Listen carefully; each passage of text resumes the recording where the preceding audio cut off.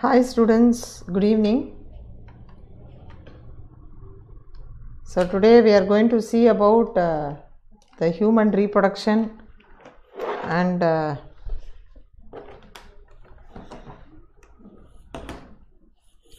the last part of it.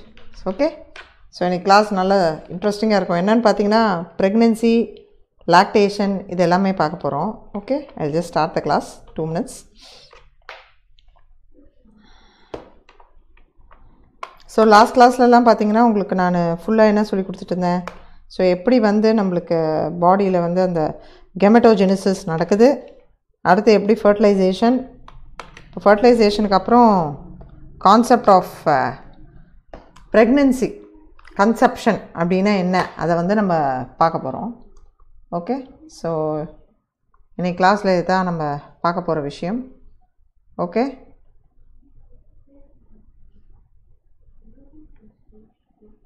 Okay, so அதை பார்த்துடலாம். Okay, so இன்றைக்கி கிளாஸில் நம்ம பார்க்க போகிற கான்செப்ட் வந்து ஹியூமன் ரீப்ரொடக்ஷன். ஸோ இதில் வந்து பார்த்திங்கன்னா உங்களுக்கு நான் மேல் reproductive system, female reproductive system, கெமட்டோஜெனிசிஸ், menstrual cycle, fertilisation and implantation இது எல்லாமே நான் சொல்லி கொடுத்துருக்கேன். பட் இன்றைக்கி வந்து நம்ம பார்க்க போகிற மெயின் கான்செப்ட் என்ன அப்படின்னு பார்த்திங்கன்னா இந்த pregnancy and embryogenesis. That is இந்த ப்ரெக்னென்சி அப்படின்னும் போது என்ன கான்செப்ட் அப்படின்னு பார்த்திங்கன்னா it is nothing but conception அப்படிங்கிற வார்த்தையை சொல்லுவோம். ஸோ வாட்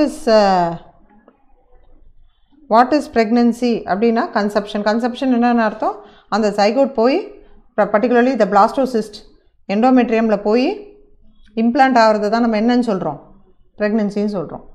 அடுத்து அது இம்ப்ளான்ட் ஆனதுக்கப்புறம் எப்படி அது டெவலப் ஆகுது, அடுக்கு மாதிரி இருக்கும்.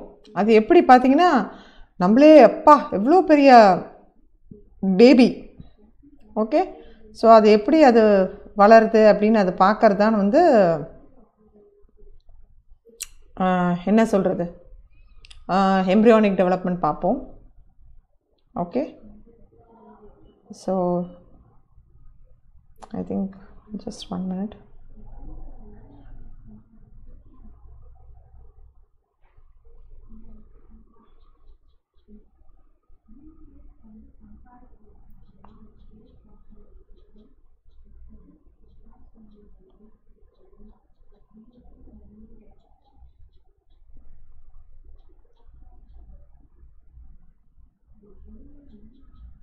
Sorry children, just 1 minute. There's a small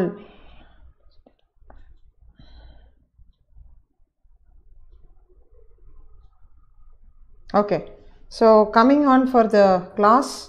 so இங்கே வந்து உங்களுக்கு மெயினாக நான் சொல்ல போகிற விஷயம் அப்படி என்ன அப்படின்னு பார்த்தீங்கன்னா இந்த ப்ரெக்னென்சி அண்ட் லாக்டேஷன். அடுத்து பார்ச்சுரிஷன். பார்ச்சுரிஷன் நான் எல்லாருமே கேட்குறது தான் என்னோடய ஸ்டூடெண்ட்ஸ், பார்ச்சுரிஷன் அப்படின்னா என்ன அர்த்தம் அப்படின்ட்டு. ஸோ பார்ச்சுரிஷன் அப்படின்னும் போது என்ன சொல்லுவோம் மெயினாக.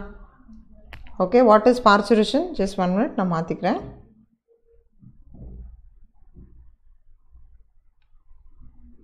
ஒரே நிமிஷம்.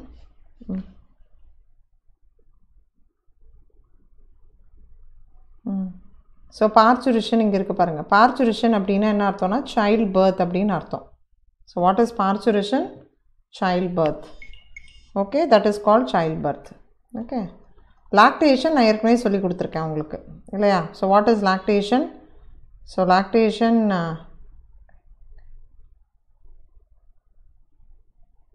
just 1 minute children.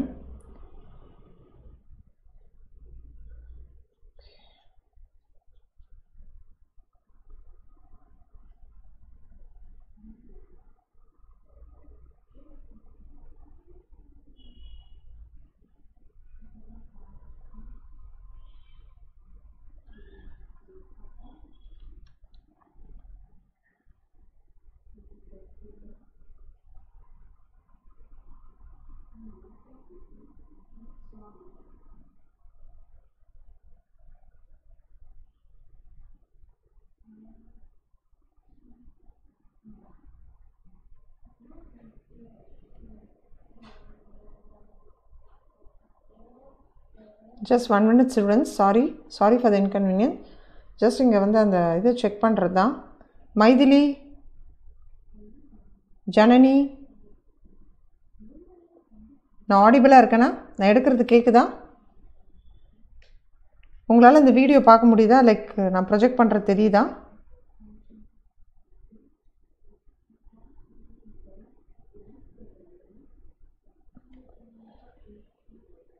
S, good evening. Okay, நான் பேசுகிறது தெரியுதா உங்களுக்கு? இந்த இது ப்ரொஜெக்ட் ஆகுதா? Can I continue? Maithili, Janani, okay Hari, எனக்கு தெரியல அங்கே ஸ்க்ரீன் வர்றது, பட் உங்களுக்கு தெரியுது இல்லையா? நான் தெரியுறேன் இல்லையா? ஓகே, நான் continue பண்ணுவாமா? S children, okay good. Okay, நான் இன்றைக்கி இதாம்மா எடுக்க போகிறேன், ப்ரெக்னன்சி. ஓகேம்மா, so pregnancy, embryonic development, parturition, lactation, இதான் நம்ம எடுக்க போகிறேன். Okay, so I think Maithili, Harikrishnan welcome, Janani, நம்ம தான் இருக்கோம். ஓகே ஃபைன், ஆடிபிளாக இருக்குது, ஃபைன். ஓகே, ஆக்சுவலி இது பீட்டா கிளாஸ், பட் ஆல்ஃபா கிளாஸில் போட்டிருக்காங்க, ஸோ அதனால தான். Okay fine, no issues. So இப்போ பார்ச்சுரேஷன் பார்த்திங்கன்னா சைல்ட் பர்த், லாக்டேஷன் வந்து பார்த்திங்கன்னா அந்த குழந்தை பிறந்ததுக்கப்புறம் அந்த பால் தருவோம் இல்லையா, அந்த கான்செப்டை தான் நம்ம லாக்டேஷன் அப்படின்னு படிக்க போகிறோம். ஓகே சில்ட்ரன், இப்போ நம்ம இதுக்கு போகலாம். Pregnancy and embryonic development. இப்போ வந்து பார்த்திங்கன்னா after implantation, transformation of the blastocyst into the gastrula begins by the process called gastrulation. ஓகேங்களா? எப்படி இது ஸ்டார்ட் ஆகுது? by the process called gastrulation. ஓகேங்களா? ஸோ இப்போ வந்து ஃபஸ்ட்டு உங்களுக்கு அந்த கான்செப்ட் வந்து என்ன புரியணும் அப்படின்னு பார்த்தீங்கன்னா, லைக் ஃபார் எக்ஸாம்பிள், இந்த ஒரே நிமிஷம். இப்போ வந்து பார்த்தீங்கன்னா என்ன கான்செப்ட் உங்களுக்கு புரியணும் இந்த இடத்துல? ஒரே நிமிஷம். Transformation of the plant. Okay, I have reduced my volume. Okay fine. இப்போ பாருங்கள், இம்ப்ளான்டேஷன்னா என்ன சொல்லியிருக்கேன்? இதுதான் அந்த கருப்பை இல்லையா, நம்ம யூட்ரஸ். ஸோ இதுதான் அந்த எண்டோமெட்ரியம் அப்படின்னு இருக்கும். இந்த கருப்பை வந்து தட் இஸ் அந்த கருவுன்னு சொல்கிறோம் இல்லையா, அந்த பிளாஸ்டோசிஸ்ட் வந்து இந்த இடத்துல வந்து இம்ப்ளான்ட் ஆகிடும். எங்கே இம்ப்ளான்ட் ஆகும்? இது முக்கியமான கேள்வி. எண்டோமெட்ரியம். ஓகேவா சில்ட்ரன்? இதுக்கு என்ன பேர்? எண்டோமெட்ரியம் அப்படின்னு சொல்லுவோம். ஸோ இந்த எண்டோமெட்ரியமில் வந்து இது இம்ப்ளான்ட் ஆகிடும். ஸோ இதுதான் டிரான்ஸ்ஃபார்ம் ஆகி நாளைக்கு என்னவாக மாறும்? கேஸ்ட்ருலாவாக மாறும். ஸோ பிளாஸ்டோசிஸ்ட் வந்து கேஸ்ட்ருலாவாக மாறுறது, அதுக்கு என்ன பேர் நம்ம சொல்லுவோம் சில்ட்ரன்? அதுக்கு பேர் தான் என்னது? கேஸ்ட்ருலேஷன் அப்படின்னு சொல்லுவோம். ஸோ கேஸ்ட்ருலேஷன் அப்படின்னா என்ன அர்த்தம் அப்படின்னு பார்த்தீங்கன்னா, அது வந்து நிறைய விதமான செல் மூமெண்ட்ஸை இன்வால்வ் பண்ணும். தட் இஸ் அதுக்கு பேர் மார்ஃபோஜெனட்டிக் moments which will help to attain a new shape and morphology to the embryo. So இதில் கான்செப்ட் வந்து நீங்கள் என்ன தெரிஞ்சுக்கணும் அப்படின்னா, எப்படி இந்த பிளாஸ்டோசிஸ்ட் வந்து கேஸ்ட்ருலாவாக மாறுதோ அதுக்கு பேர் கேஸ்ட்ருலேஷன். அப்போ அந்த பிளாஸ்டோசிஸ்ட் இருக்குது பார்த்தீங்களா, அதில் நிறைய மூமெண்ட்ஸ் நடக்கும். தட் இஸ் அந்த செல்லை வந்து மார்ஃபாலஜியாகவும் சரி, ஜெனட்டிக் மாலிகுலர் மூமெண்ட்ஸ் எல்லாமே நடக்கும். ஸோ தட் அந்த எம்ப்ரியோவுக்கு ஒரு நியூ ஷேப், ஒரு நியூ மார்ஃபாலஜி கிடைக்கும். அதுதான் கேஸ்ட்ருலேஷன். ஸோ இங்கே பாருங்கள், இதுதான் எண்டோமெட்ரியம் ஆஃப் த யூட்ரஸ். இங்கே பாருங்கள், அந்த ட்ரோஃபோபிளாஸ்ட், அந்த ஃப்ளாட் செல்ஸு, அடுத்து அந்த இன்னர் செல் மாஸ் நான் சொல்லி கொடுத்தேன். இதுதான் அந்த கேவிட்டி. ஸோ இப்படி தான் ஃபஸ்ட்டு வந்து இது இம்ப்ளான்ட் ஆகும். ஸோ இந்த பிளாஸ்டோசிஸ்ட் நெக்ஸ்ட் என்னவா மாறும்? கேஸ்ட்ருலாவாக மாறும். அதுக்கு பேர் தான் கேஸ்ட்ருலேஷன். ஸோ நிறைய சேஞ்சஸ் வந்து அந்த எம்ப்ரியோவோட ஷேப், மார்ஃபாலஜி எல்லாமே வந்து அட்டைன் ஆகும்.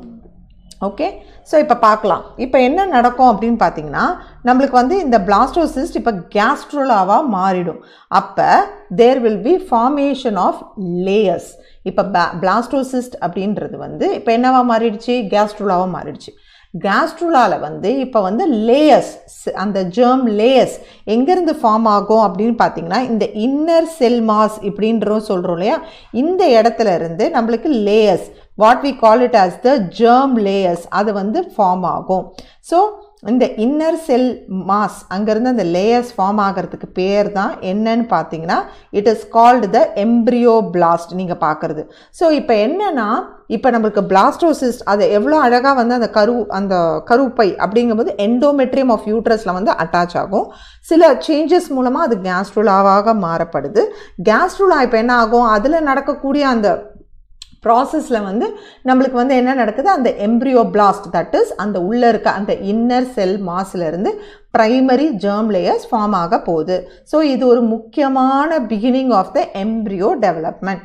இதில் வந்து பார்த்திங்கன்னா மொத்தம் 3 லேயர் பார்க்கும். லைக் எப்படின்னா outer, middle and inner layer, 3 layer வந்து நம்மளுக்கு ஃபார்ம் ஆக ஆரம்பிக்கும். So what is that outer layer called அப்படின்னா, அவுட்டர் மோஸ்ட் வந்து எப்பயுமே எக்டோன்னு சொல்லுவோம், விச் இஸ் கால்டு த எக்டோடெர்ம். ஓகேவா? மிடில் வந்து பார்த்திங்கன்னா மீசோடெர்ம் அண்ட் இன்னருக்கு வந்து என்றைக்குமே பேர் வந்து எண்டோடெர்ம். இதுதான் அந்த 3 லேயர், ஞாபகம் வச்சுக்கணும். ஸோ அவுட்டர் எக்டோடெர்ம், மிடில் மீசோடெர்ம், இன்னர் எண்டோடெர்ம், இது 3ம் சேர்ந்தது தான் இந்த எம்ப்ரியோ பிளாஸ்ட். ஓகேவா? அதே மாதிரி இந்த இன்னர் செல் மாஸில் நம்மளுக்கு நிறைய ஸ்டெம் செல்ஸ் இருக்கும். ஓகேவா?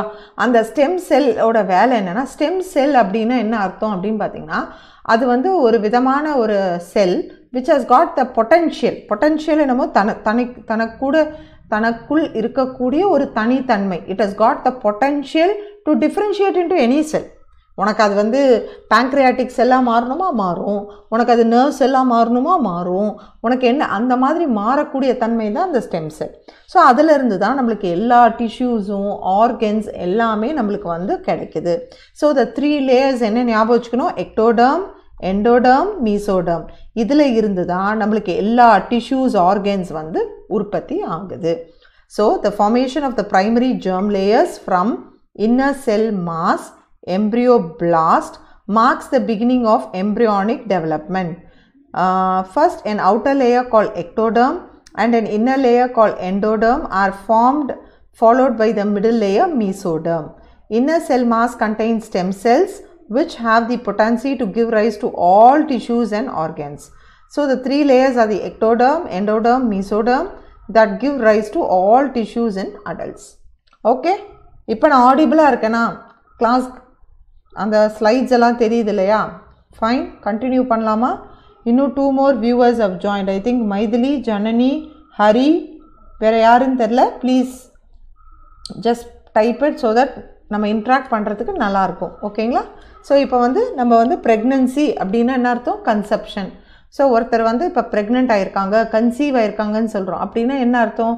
அந்த ஃபர்டிலைஸ் ஆகி அந்த பிளாஸ்டோசிஸ், அந்த ஜைகோட் பிளாஸ்டோசிஸ்டாக மாறி அது வந்து அந்த எண்டோமெட்ரியம் ஆஃப் த யூட்ரஸில் வந்து இம்ப்ளான்ட் ஆனால் தான் அதுக்கு பேர் ப்ரெக்னன்சி, கன்செப்ஷன். அது யூட்ரஸ் தவிர மற்ற இடத்துல போய் அங்கே இம்ப்ளான்ட் ஆனால் அதுக்கு பேர் எக்டோபிக் ப்ரெக்னன்சி. அது நம்ம போன கிளாஸ்லேயே உங்களுக்கு நான் சொல்லி கொடுத்துருக்கேன் இல்லையா? ஸோ அது அந்த கான்செப்ட் வந்து உங்களுக்கு புரியணும். அதே மாதிரி எப்படி அந்த பிளாஸ்டோசிஸில் வந்து ட்ரோஃபோபிளாஸ்ட், அந்த உள்ளே இருக்கக்கூடிய இன்னர் செல் மாஸ், அந்த இன்னர் செல் மாஸ் தான் குழந்தையாக வளரப்போகுது. ட்ரோஃபோபிளாஸ்ட் அந்த சுற்றி இருக்கிறது ப்ளசண்டாவாக மாறிடும். நம்ம பார்த்தோம் இல்லையா, அந்த இன்டர்டிஜிட்டேட் ஆகி மதர் கிட்டேருந்தும் ஃபீட்டஸ் கிட்டேருந்தும் அந்த ப்ளசண்டா அவ்வளோ வேலைகள் பார்க்க போகுது. அப்போ அந்த எம்ப்ரியோ பிளாஸ்ட் அப்படின்னு சொல்கிறோம் பாருங்கள், அதுலேருந்து அந்த 3 லேயர் வருது. எப்படி பிளாஸ்டோசிஸ்ட் வந்து கேஸ்ட்ரோலாவாக மாறப்போகுது, கேஸ்ட்ரோலாவிலேருந்து அந்த 3 ஜெர்ம் லேயர்ஸ் வரும், எக்டோடெர்ம், எண்டோடெர்ம், மீசோடெர்ம். அந்த 3 லேயர்ஸ்குள்ளே இருந்து தான் நம்மளுக்கு வந்து என்ன வரப்போகுது, எல்லா உறுப்புகளும் டெவலப் ஆக போகுது. அது எப்படி மேம் 3 லேயர்லேருந்து எல்லாம் வரும்னா, ஏன்னா அது ஒரு ஸ்டெம் செல். அது வந்து அவ்வளோ கேப்பபிள், எது வேணாலும் அதுலேருந்து உற்பத்தி ஆகலாம். புரியுதுங்களா? ஓகேவா? இப்போ பார்ப்போமா? இன்ட்ரெஸ்டிங்காக இருக்கும். ஜஸ்ட் யோசிச்சு பாருங்கள். இன்னும் அடுத்த ஃபியூ செகண்ட்ஸில் நம்மளுக்கு வந்து என்ன தெரிஞ்சுக்க போகிறோம், நம்மளுக்கு எப்படிடா இந்த கண், மூக்கு, வாய், காது, கை, கால்லாம் எப்படி வந்தது. தட் இஸ் ஒரு பெரிய வரம். என்ன அப்படின்னா, மற்ற சப்ஜெக்டை கம்பேர் பண்ணும்போது பயாலஜியில் இருக்கக்கூடிய ஒரு பெரிய ப்ளஸ் என்னென்னா, நம்மளை பற்றியே படிக்க முடியுது. நம்மளை சுற்றி இருக்கக்கூடிய அந்த உயிரினங்களோட பற்றியும் நம்ம படிக்கக்கூடியது தான் இந்த பயாலஜி மெடிசனுக்கு இருக்கக்கூடிய ஒரு பெரிய அற்புதம். தட் இஸ் இல்லாத ஒன்று நம்ம யூகிச்சு ஒன்றும் நம்ம படிக்கலை, நமக்குள்ளேயே இருக்க போகிறத படிக்கும்போது எவ்வளோ இன்ட்ரெஸ்டாக இருக்க போகுது இல்லை? என்ன ஜனனி, ஹரி என்ஆல் அந்த மாதிரி தான். ஓகே, ஸோ இங்கே பாருங்கள், இதை தான் நான் உங்களுக்கு காமிக்க போகிறேன். இதுதான் வந்து அந்த பிளாஸ்டோசிஸ்ட், அந்த ப்ரிமிட்டிவாக அந்த ஃபார்ம் ஆகிருக்கு இல்லையா, அதை நம்ம பார்க்க போகிறோம். ஸோ உள்ளே வந்து இன்னர் செல் மாஸ் ஒன்று இருக்குது, இதுதான் அந்த ட்ரோஃபோபிளாஸ்ட். இந்த கேவிட்டி எப்பயுமே நம்ம சீல் அப்படிங்கிற வார்த்தையை யூஸ் பண்ணுவோம். சின்ஸ் இது பிளாஸ்டோசிஸ்டில் இருக்கிறதுனால இதுக்கு பேர் பிளாஸ்டோசீல்னு சொல்லுவோம். ஸோ இப்போ அந்த cells of the inner mass வந்து 2 லேயராக அரேஞ்ச் ஆகிருக்கு, நீங்களே பார்க்குறீங்க. இது வந்து கிட்டத்தட்ட வந்து அந்த ஸ்பெர்மும் ஓவும் ஃபர்டிலைஸ் ஆகி ஒரு 8லேருந்து 10 நாளுக்குள்ளே இந்த ஸ்டேஜுக்கு வந்துடும். இங்கே வந்து நம்மளுக்கு வந்து 2 லேயர்ஸ் ஃபார்ம் ஆகும். தட் இஸ் the 2 லேயர்ஸ் வந்து பேர் வந்து 2 விஷயம். ஒன்றுத்துக்கு பேர் ஹைப்போபிளாஸ்ட், இன்னொன்றுத்துக்கு பேர் எபிபிளாஸ்ட். ஸோ இங்கே வந்து செல்ஸ் வந்து அந்த இன்னர் செல் மாஸ் இப்போ வந்து ப்ரிமிட்டிவ்னா ஒரு ஆரம்ப காலகட்டத்தில் 2 லேயராக டிவைட் ஆக போகுது. ஒன்றுத்துக்கு பேர் எபிபிளாஸ்ட், ஒன்றுத்துக்கு பேர் ஹைப்போபிளாஸ்ட். ஓகேங்களா? இந்த ஹைப்போபிளாஸ்ட் அப்படின்னு சொன்னோம்னா அதில் நிறைய காலும்னார் செல்ஸ் இருக்கும். பெரஸ் இந்த எபிபிளாஸ்டில் வந்து கியூபாய்டல் செல்ஸ் இருக்கும். ஓகே, இதில் எல்லாமே கியூபாய்டல் செல்ஸ், எபிபிளாஸ்டில் எல்லாமே காலும்னார் செல்ஸ். ஓகே, ஸோ இது இரண்டும் சேர்ந்ததுக்கு பேர் தான் எம்ப்ரியானிக் டிஸ்க் அப்படின்னு சொல்லுவோம். Embryonic disk. Okay, so the cells of the inner cell mass differentiate into 2 layers. Okay, around 8 days after fertilization. இது வந்து எக்ஸாமில் கேட்கலாம் எப்போ அப்படின்னு. These 2 layers are hypoblast, epiblast, primitive endoderm and epiblast, ஞாபகம் வச்சுக்கோங்க, primitive ectoderm.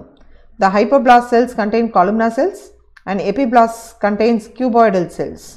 Together these 2 layers are called embryonic disc. Yes children? இப்போ next என்ன ஆகுதுன்னு பார்ப்போம். ஓகே, ஸோ இப்போ இந்த 2 செல்ஸ் இருக்குன்னு சொல்லிட்டேன். That is எபிபிளாஸ்ட். Okay, this is epiblast, this is hypoblast. Just 1 minute. I'll just change the color. I didn't like the color. Yeah, we have the epiblast, we have the hypoblast, these 2 things. Now we'll see what is happening. இப்போ என்ன ஆகுதுன்னா இந்த இரண்டுத்துக்கும் நடுவில், that is இப்போ வெளியே இருக்கிறது என்னது, ட்ரோஃபோபிளாஸ்ட் இல்லையா? ஸோ இப்போ என்ன ஆகுது அப்படின்னு பார்த்தீங்கன்னா இந்த எபிபிளாஸ்ட்டுக்கும் ட்ரோஃபோபிளாஸ்ட்டுக்கும் நடுவில் ஒரு கேவிட்டி ஃபில் ஆக போகுது. ஓகேங்களா? அந்த கேவிட்டிக்கு பேர் தான் ஆம்னியாட்டிக் கேவிட்டி. அது உள்ளே இருக்கிற அந்த ஃப்ளூயிட் வந்து amniotic fluid. So a space called amniotic cavity appears in between the epiblast, okay, and trophoblast containing the amniotic fluid. The cavity's roof is lined by amniogenic cells derived from trophoblast and its base is formed by the epiblast. So இப்படி இருக்குன்னு வச்சுக்கோங்களேன். இப்படி தான் இருக்குது ஒரு cavity அப்படின்னா, மேலே இருக்கிறது வந்து ரூஃப் வந்து ஃபார்ம் பண்ணுறது வந்து இந்த ட்ரோஃபோபிளாஸ்ட் செல்ஸ், இந்த சுற்றி இருக்கிற அந்த ட்ரோஃபோபிளாஸ்ட் அமினோஜெனிக் செல்ஸ், அது வந்து ரூஃப் ஃபார்ம் பண்ணுது. த அமினோஜெனிக் cells is a part of the ட்ரோஃபோபிளாஸ்ட். ஓகேவா? அடுத்து அதோட பேஸ் ஃபார்ம் பண்ணுறது யார், அந்த எபிபிளாஸ்ட். ஸோ அதுக்கு நடுவில் இருக்கிறது தான் அந்த cavity. What is that call, amniotic cavity. அது உள்ளே வந்து அந்த ஆம்னியாட்டிக் ஃப்ளூயிட் இருக்க போகுது. நெக்ஸ்ட் வந்து the cells of the trophoblast, சுற்றி இருக்குல்லையே அந்த cells of the trophoblast give rise to a mass of extra embryonic mesoderm cells. Okay, it is differentiated into outer somatopleuric and inner splanchnopleuric mesoderm. So இப்போ என்ன ஆகுது நம்மளுக்கு பார்த்தீங்கன்னா, இப்போ இங்கே இருக்கிறது மாத்திரம் அந்த ஆம்னியோஜெனிக் செல்ஸு இந்த எபிபிளாஸ்ட் செல்ஸோடு சேர்ந்து இங்கே ஆம்னியாட்டிக் கேவிட்டி. அப்போ மீதி இருக்கிற அந்த ட்ரோஃபோபிளாஸ்ட் வந்து என்ன ஃபார்ம் பண்ண போகுது அப்படின்னு பார்த்தீங்கன்னா extra embryonic mesoderm cells. So mesoderm cells அப்படியே அங்கேருந்து டெவலப் ஆகுது. அது 2ஆக பிரியப்படுது. ஒன்று வந்து அவுட்டர் சொமட்டோப்ளூரிக். சொமட்டோப்ளூரிக்னு என்ன, பாடி அண்ட் ப்ளூராய் சம்மந்தப்பட்டது. ஸ்பிளாங்க்னோப்ளூரிக் அப்படின்னும் போது என்னது, வயிற்றை பகுதியை சேர்ந்தது. இந்த மாதிரி 2 மீசோடர்மாக பிரியுது. சில்ட்ரன் கன்ஃபியூஸே ஆகாதீங்கம்மா. ஸ்பெர்ம், ஓவம் ரெண்டுமே ஃபியூஸ் ஆனோடனே நம்மளுக்கு என்ன ஃபார்ம் ஆகுது, ஜைகோட். மேம் இது எல்லாருக்குமே தெரியுது. ஓகே, இப்போ அடுத்து வந்து அந்த ஜைகோட் அப்படிங்கிறது அப்படியே மைட்டாட்டிக் டிவிஷன் மூலமாக நிறைய செல் ஸ்டேஜ் போகுது. அதில் நம்மளுக்கு வரக்கூடிய முக்கியமான ஸ்டேஜ் வந்து அந்த பிளாஸ்டோசிஸ்ட். இந்த பிளாஸ்டோசிஸ்ட் எங்கே போய் எம்பெட் ஆகும், அந்த யூட்ரஸோட எண்டோமெட்ரியமில். பிளாஸ்டோசிஸ்ட் நெக்ஸ்ட் கேஸ்ட்ருலேஷன் அப்படிங்கிற ப்ராசஸ் மூலமாக கேஸ்ட்ருலாவாக மாறும். அங்கே நம்மளுக்கு 3 ஜெர்ம் லேயர் ஃபார்ம் ஆக போகுது. Outer ectoderm, middle mesoderm, inner endoderm. ஓகேங்களா?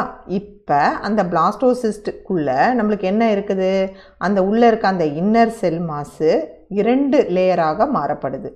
அவுட்டர் எபிபிளாஸ்ட், ஓகே, அப்புறம் உள்ள நடுவில் இருக்க அந்த ஹைப்போபிளாஸ்ட் அப்படின்றது. இந்த எபிபிளாஸ்ட் ஹைப்போபிளாஸ்ட் இரண்டும் சேர்ந்தது தான் எம்ப்ரியானிக் டிஸ்க். ஓகேங்களா? இப்போ என்ன நடக்குதுன்னா அந்த எபிபிளாஸ்டோட பேஸும் மேலே ட்ரோஃபோபிளாஸ்டோட சில ஆம்னியோஜெனிக் செல்லும் சேர்ந்து ஒரு கேவிட்டியை ஃபார்ம் பண்ணுது. அதுக்கு பேர் ஆம்னியாட்டிக் கேவிட்டி. ஓகேவா? அப்போ மீதி இருக்க அந்த ட்ரோஃபோபிளாஸ்ட் செல் என்ன ஃபார்ம் பண்ணுது, எக்ஸ்ட்ரா எம்ப்ரியானிக் மீசோடர்ம். மீசோடர்மாக மாறுது. அந்த மீசோடர்மில் இப்போ 2 லேயர் இருக்குது. ஒன்று அவுட்டர் சொமட்டோப்ளூரிக், இன்னொன்று வந்து இன்னர் ஸ்பிளாங்கோப்ளூரிக் மீசோடர்ம். இப்போ பாருங்கள் இது எப்படி வளரப்போகுதுன்னு மாத்திரம் பாருங்கள். இப்போ வந்து பார்த்திங்கன்னா இந்த ஹைப்போபிளாஸ்ட் நம்ம பார்த்தோம் இல்லையா? ஸோ அந்த யோக் சாக்குன்னு சொல்கிற பாரு, அது எதுலேருந்து வருது அப்படின்னு பார்த்திங்கன்னா இந்த ஹைப்போபிளாஸ்ட்லேருந்து டிரைவ் ஆகும். லேட்டர் போக போக போக பார்த்திங்கன்னா நம்மளுக்கு அந்த எக்ஸ்ட்ரா எம்ப்ரியானிக் சீலம்னு சொல்லுவோம். சீலம்னா அந்த கேவிட்டி, அது வந்து அவுட்டர் அண்ட் இன்னர் மீசோடர்ம்லேருந்து ஃபார்ம் ஆக ஆரம்பிச்சிடும். Okay, so the yoke Salk become smaller அப்படியே சுருகி வர ஆரம்பிக்கும். ஸோ நல்லா புரிஞ்சுக்கோங்க, த yoke Salk is derived from hypoblast cells, that is the primary yolk sac. Later on, due to the appearance of the extra embryonic mesoderm சொன்னாலே outer inner ரெண்டு form ஆகுதுல trophoblastலேருந்து. So extra embryonic, later on due to the appearance of the extra embryonic coelom that is formed by the outer and the inner mesoderm, the yolk sac என்ன ஆகும், இந்த மாதிரி smaller ஆகிட்டே போயிடும். Okay, so the amnion எங்கே இருக்குது is formed from the inner cell mass, chorion from the somatopleuric mesoderm. So ரெண்டு சொன்னல, ஒன்று somatopleuric, இன்னொன்று வந்து splanchnopluric. ஸோ somatopleuricலேருந்து ஃபார்ம் ஆகிறது வந்து it is the chorion. Okay, somatopleuric mesoderm. allantois from trophoblast inside. நம்மளுக்கு வந்து allantois அப்படிங்கிற ஒரு ஸ்ட்ரக்சர் ஃபார்ம் ஆகும். அது வந்து உள்ளே இருக்கிற அந்த ட்ரோஃபோபிளாஸ்ட்லேருந்து ஃபார்ம் ஆகும். and splanchnopluric mesoderm outside. So இப்போ கான்செப்ட் பாருங்கள், இதுதான் உங்களுக்கு பார்க்கக்கூடிய அந்த என்னது அந்த பிளாஸ்டோசிஸ்ட் இப்போ வளர்ந்துட்டே போகுது. ஸோ இங்கே வெளியே என்ன இருக்குது, ட்ரோஃபோபிளாஸ்ட் தான் ரெண்டாக பிரிஞ்சு அந்த எக்ஸ்ட்ரா எம்ப்ரியானிக் மீசோடமாக மாறிடும். ஹைப்போபிளாஸ்ட் செல்லேருந்து யோக் செல் ஃபார்ம் ஆகும். பட் இந்த எம்ப்ரியானிக் மீசோடம் வளர இது சுருங்கிடும். அப்போ நம்மளுக்கு என்ன ஆகுது, இந்த ஸ்பிளாங்க்னோப்ளூரிக் எக்ஸ்ட்ரா எம்ப்ரியானிக் மீசோடம்லேருந்து அலன்டாய்ஸும், தட் இஸ் அந்த சொமட்டோப்ளூரிக் எம்ப்ரியானிக்லேருந்து கோரியானும் அப்படியே டிஃப்ரென்ஷியேட் ஆகும். ஓகேங்களா? ஸோ இதுதான் அந்த கான்செப்ட் உங்களுக்கு புரியணும். ஓகேவா சில்ட்ரன், எல்லாருக்கும் புரியுதா? இப்போ எங்கே எது ஆர்கன் வந்து வரப்போகுது இதை தான் நம்ம புரிஞ்சுக்கணும். So the primary germ layers of the embryo give rise to organs in the process called organogenesis. So ஆர்கனோஜெனிசிஸ்னா இருக்கும், நம்ம இப்போ 3 லேயர் பார்த்தோம். அந்த 3 லேயர்லேருந்து ஒரு ஆர்கன் உற்பத்தி ஆகும். நான் நிஜமாக சொல்கிறேன், இது எக்ஸாமில் முக்கியமான கொஷின். கண்டிப்பாக 10 to 12 மார்க்ஸ் நீங்கள் இந்த சாப்டர்லேருந்து எக்ஸ்பெக்ட் பண்ணலாம். அதில் மெயினாக ஒரு டெஃபினட் கொஷின், எந்த லேயர் ஆஃப் germ செல் லேயர்லேருந்து ஒரு ஆர்கன் வந்ததுன்னு கண்டிப்பாக நம்மளுக்கு இந்த கொஷின் வரும். So ectoderm, mesoderm, endoderm. ஓகேவா சில்ட்ரன்? எக்டோடர்ம் நான் ஈஸியாக உங்களுக்கு ஞாபகம் வச்சுக்க சொல்கிறேன். வெளியே இருக்கக்கூடிய, தட் இஸ் எக்டோனாலே அவுட்டர் ஞாபகம் வச்சுட்டோம். ஸோ பாரு, எபிடர்மிஸ் இப்படி ஞாபகம் வச்சுக்கலாம். எபிடர்மிஸ், ஹேர், நெயில், நம்ம ஸ்வெட் கிளாண்ட். அடுத்து நம்மளோட நரம்பு பகுதிகள், தட் இஸ் நம்மளோட brain, spinal cord, cranial nerve, spinal nerve, நம்மளை இயங்கக்கூடியது எல்லாமே எக்டோடர்ம். இப்படி ஞாபகம் வச்சுக்கோங்க. அடுத்து மீசோடர்ம் அப்படின்னும் போது நெக்ஸ்ட்டு அதுக்கு நடுவில், அப்போ ஸ்கின் எபிடர்மிஸ்னால் அதுக்குள்ளே என்ன இருக்கும், டர்மிஸ். அப்புறம் டர்மிஸ், அதுக்குள்ளே என்ன இருக்குது, நம்ம மசில்ஸ். ஸோ அந்த மசில், அந்த கார்ட்லேஜ், போன் எல்லாமே ஃப்ரம் மீசோடர்ம். எண்டோடர்ம்னும் போது உள்ளே இருக்குது. ஸோ நம்மளோட டைஜஸ்டிவ் லைனிங், நம்மளோட ரெஸ்பிரேட்டரி லைனிங், நம்மளோட urethra, urinary bladder, gall bladder எல்லாமே உள்ளேருந்து வரக்கூடிய உறுப்புகள் endoderm. So ectoderm, mesoderm, endoderm. இப்போ பாருங்கள், எக்டோடர்ம்லேருந்து இன்னும் பார்த்தீங்கன்னா நரம்பு சம்மந்தப்பட்டது எல்லாம் அங்கே தான் வரும்னு நான் ஞாபகம் வச்சு சொல்லியிருக்கேன். ரெட்டினா, லென்ஸு, ஸ்க்ளீரா, காது, உள்காது, அந்த இன்னர் காக்லியா, அதில் அது நம்மளோட நோஸோட எபித்தீலியம், மவுத்து, ஆனஸ், நம்மளோட டீத்தோட எனாமல். இது ஒரு வாட்டி கேள்வி வந்திருக்கு, எனாமல் ஆஃப் டீத் எங்கேருந்து வருதுன்னு. எக்டோடர்ம். மீசோடர்ம் நான் ஏற்கனவே சொல்லி கொடுக்குறேன். பிளட்டு, எல்லா connective tissue, blood vessel, reproductive organs, kidney, இது எல்லாமே மீசோடர்ம்லேருந்து உற்பத்தி ஆகும். எண்டோடர்ம் நான் எல்லா உறுப்புகளும் சொன்னேன்ல, கால் பிளாடர் பார்த்துட்டோம், lining of GI, lining of respiratory, liver, pancreas, thyroid gland, parathyroid, thymus எல்லாமே எண்டோடர்ம்லேருந்து வெளியே வரப்போகுது. ஓகேங்களா? ஸோ இப்போ வந்து இவ்வளோ நேரமாக நம்ம பார்த்தது வந்து ஆர்கனோஜெனிசிஸ், தட் இஸ் எந்தெந்த லேயர்லேருந்து எந்தெந்த உறுப்புகள் வரப்போகுது. இதை மைண்ட் செட்டில் நீங்கள் நல்லா ஞாபகம் வச்சுக்கணும். So blood, connective tissue, muscle, phone எல்லாம் மீசோடர்ம். எண்டோடர்ம்னும் போது உள்ளே இருக்கக்கூடிய கொஞ்சம் உறுப்புகள். இது நரம்பு சம்மந்தப்பட்ட அதை வர்றது, அந்த ஸ்பெஷல் சென்சஸ் அப்படி ஞாபகம் வச்சுக்கோங்க. அண்ட் எனாமல் ஆஃப் டீத்தையும் ஞாபகம் வச்சுக்கோங்க. ஓகே, இப்போ ஃபீட்டல் மெம்பரெயின்ஸ் பார்க்க போகிறோம். இது ரொம்ப முக்கியமான விஷயம். That is the growing fetus develops 4 associated membranes called fetal membranes or extra embryonic membranes. So embryo என்கிறது வந்து அந்த பேபி அது வளருது. அதை சுற்றி இருக்கக்கூடிய அந்த ஸ்ட்ரக்சர்ஸ்க்கு பேர் எக்ஸ்ட்ரா எம்ப்ரியானிக் மெம்பரேன்ஸ். அது மொத்தம் 4 மெம்பரேன்ஸ் நம்மளுக்கு இருக்குது. தே பர்ஃபார்ம் டிஃப்ரெண்ட் ஸ்பெஷலைஸ்ட் ஃபங்க்ஷன்ஸ். அதுதான் அதோட முக்கியம்.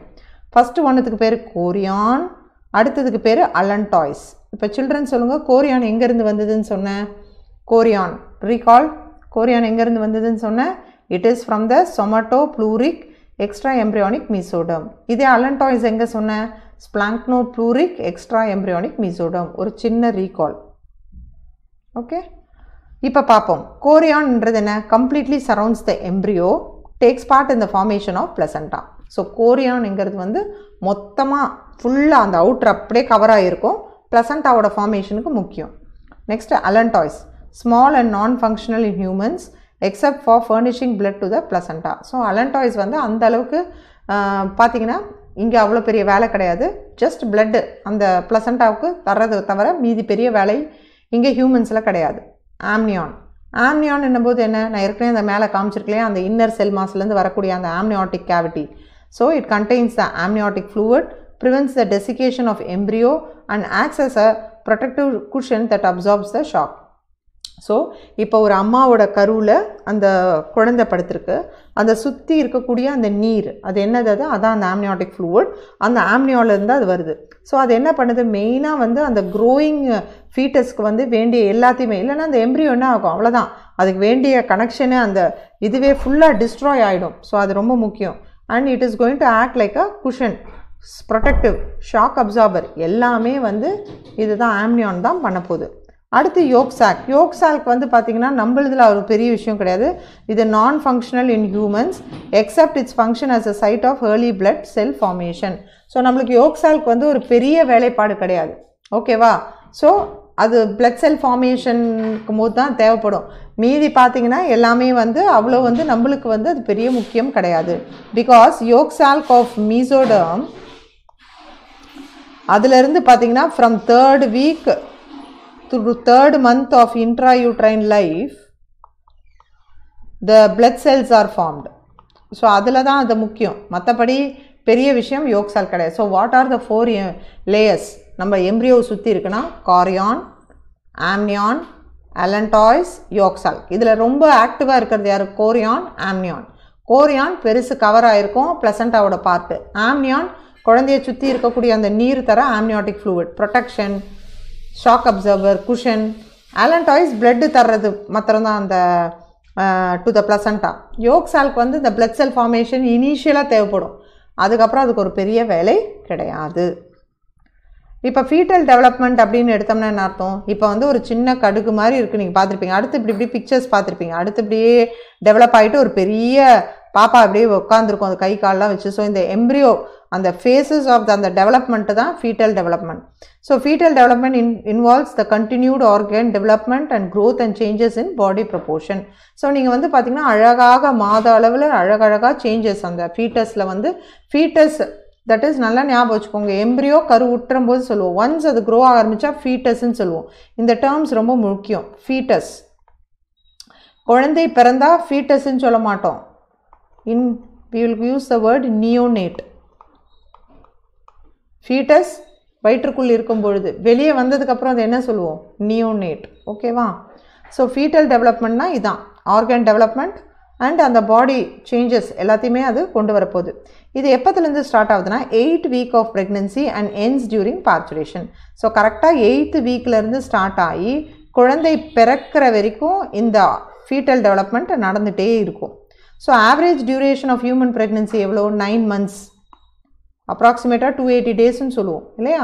யூஸ்வலாக இதை எப்படி கால்குலேட் பண்ணுவோன்னா, இப்போ ஒரு விமன் வந்து அவங்களுக்கு வந்து மென்ஸ்ட்ரல் பீரியட் ஸ்கிப் ஆகினோடனே அவங்க வந்து ப்ரெக்னென்சி டெஸ்ட் பண்ணி பார்ப்பாங்க. ஓகேங்களா? அந்த ப்ரெக்னென்சி டெஸ்ட்டில் வந்து அவங்களுக்கு பாசிட்டிவ்னு ஆனோடனே லாஸ்ட் மென்ஸ்ட்ரல் பீரியடோட எல்எம்பின்னு சொல்லுவோம். எல்எம்பின்னு என்ன அர்த்தம்? லாஸ்ட் மென்ஸ்ட்ரல் பீரியட் எப்போ அப்படிங்கிறது நம்ம கேட்போம்.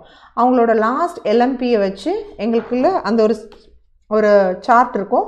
ஸோ ஒரு ஃபார்முலா இருக்கும், அதை அப்ளை பண்ணி நாங்கள் பார்த்தா அவங்களோட டியூ டேட் சொல்லிடுவோம்.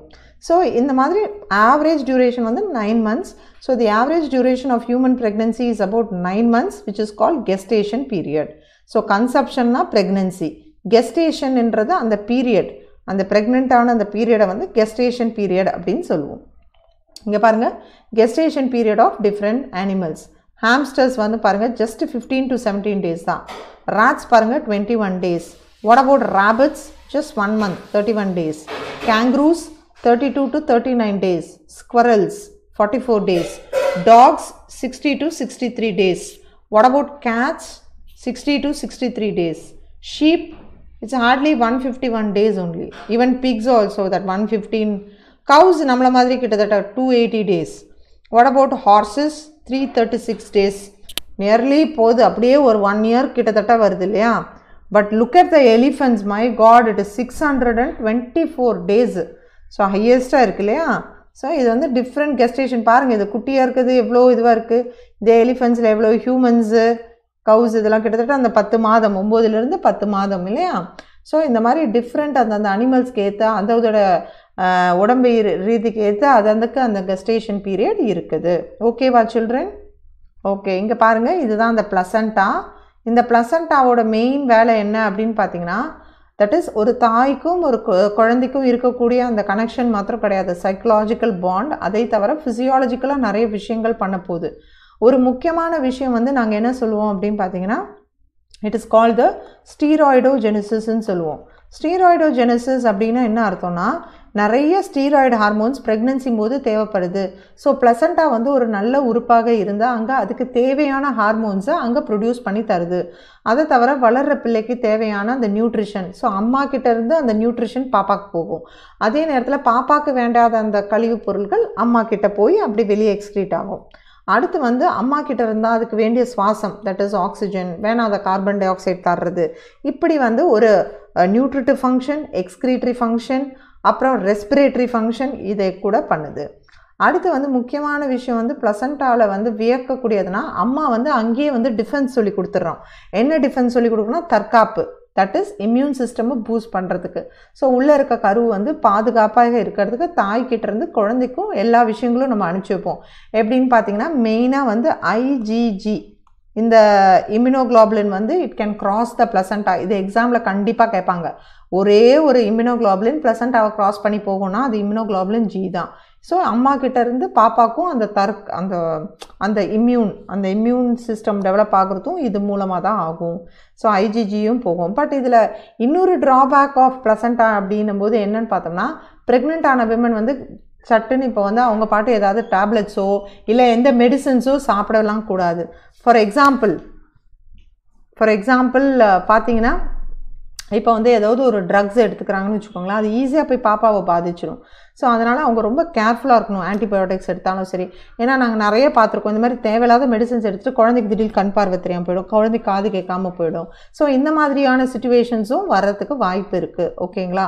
அடுத்த கான்செப்ட் ஆஃப் திங்ஸ் வந்து என்ன புரியணும் அப்படின்னு பார்த்தீங்கன்னா, it is nothing but what you call that is viruses or any disease. அம்மாவுக்கு இருக்கிறது அப்படியே பாப்பாக்கும் வந்துடும். அடுத்து இன்னொன்று வந்து என்னென்னா, இந்த எய்ட்ஸ் கூட இருக்க வச்சுக்கோங்க, செக்ஷுவல் ட்ரான்ஸ்ஃபர், அது கூட ஈஸியாக அம்மாவிலேருந்து பாப்பாவுக்கு வர வாய்ப்பு இருக்குது. ஸோ இந்த மாதிரி விஷயங்கள்லாம் வந்து கொஞ்சம் டிஸ்அட்வான்டேஜும் இருக்குது, அதே நேரத்தில் அதில் அட்வான்டேஜும் இருக்குது. ஓகேங்களா சில்ட்ரன்? இப்போ அந்த ஹார்மோன்ஸ் பார்ப்போம். HCG, human காரியானிக் கோனடோட்ரோஃபின், HCG. அடுத்து வந்து ரிலாக்சின், ஹியூமன் காரியானிக் சொமமெட்டோட்ரோஃபின், இது ஏற்கனவே சொல்லியிருக்கேன். HCS, கார்டிகோட்ரோஃபின் releasing hormone. ஸோ இது எல்லாமே இருக்குது. இந்த பிளசண்டாலேருந்து வரும்போது என்ன பண்ணுது, இது கார்பஸ் லூட்டியமில் ஆக்ட் பண்ணும், தட் இஸ் அம்மாவோட ஓவரியில். ஸோ இது என்ன பண்ணும், அந்த ப்ரொஜெஸ்ட்ரான் ஈஸ்ட்ரோஜனை செக்ரீட் பண்ண வைக்கும். ஸோ இந்த ப்ரொஜெஸ்ட்ரான் ஈஸ்ட்ரோஜனோட வேலை என்ன அப்படின்னா, ப்ரெக்னென்சியை மெயின்டைன் பண்ணும். நல்லா புரிஞ்சுக்கோங்க ஸ்டூடெண்ட்ஸ், ஈஸ்ட்ரோஜன் ப்ரொஜெஸ்டிரான் இரண்டுமே யூட்ரஸ், பிரெஸ்ட் எல்லா டெவலப்மெண்ட் தேவை. இதில் ஈஸ்ட்ரோஜனோட வேலை என்ன அப்படின்னு பார்த்தீங்கன்னா, ஈஸ்ட்ரோஜன் வந்து யூட்ரஸோட க்ரோத்து. அதே மாதிரி ப்ரொஜெஸ்ட்ரானோட வேலை என்னன்னு பார்த்தீங்கன்னா, அந்த யூட்ரஸை கான்ட்ராக்ட் ஆகாமல் பார்த்துக்கும். யூட்ரஸ் கான்ட்ராக்ட் ஆச்சுன்னா என்ன நடக்கணும், அபார்ஷன். ஸோ குழந்தை வந்து நிற்காது. ஸோ அதுக்கு தான் பார்த்துருப்பீங்க, சில விமன்லாம் சொல்லுவாங்க, டாக்டர் என்னை எழுந்து நடக்கக்கூட கூடாதுன்னு சொல்லிட்டாரு, டாக்டர் டோட்டல் பெட் ரெஸ்ட் போக சொல்லிட்டாரு, நான் கன்சீவ் ஆயிருக்கேன்றாங்களே. அங்கெல்லாம் என்ன நடக்குது, அவங்களுக்கு போதுமான ப்ரொஜெஸ்ட்ரான் இருக்காது. ஸோ நாங்கள் என்ன பண்ணுவோம், அவங்களுக்கு அந்த சப்ளிமெண்ட் கொடுப்போம். ஒன்று டேப்லெட் ஃபார்மாக எடுத்துப்பாங்க, இல்லை ரொம்ப வீக்காக இருக்காங்கன்னா நாங்கள் இன்ஜெக்ஷனாகவும் போடுவோம். ஸோ அவங்க ப்ரெக்னென்சியை அது மெயின்டைன். ஒன்ஸ் அவங்க பாடி அதை டேக் ஓவர் ஆகுதான்னு பார்ப்போம். டேக் ஓவர் ஆனால் அதுவே ப்ரொடியூஸ் ஆகும்.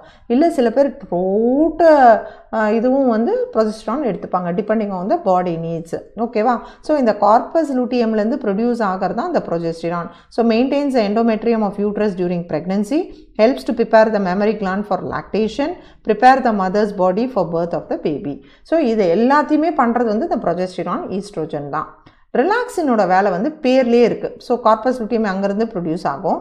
இதோட வேலை என்னென்னா, நான் ஏற்கனவே சொல்லியிருக்கேன், உலகத்தில் ஒரு பெரிய வலி அப்படின்னா அது வந்து குழந்தை பெருமானம் தான். தட் இஸ் குழந்தை பிறக்கிறது வந்து அது வந்து வார்த்தைகள் இல்லை, அது மகப்பேறுன்னு சொல்லுவோம். அது ஒரு பெரிய வேலை, அதான் லேபர் பெயின்னு சொல்லி அதுக்கு வார்த்தை இருக்குது.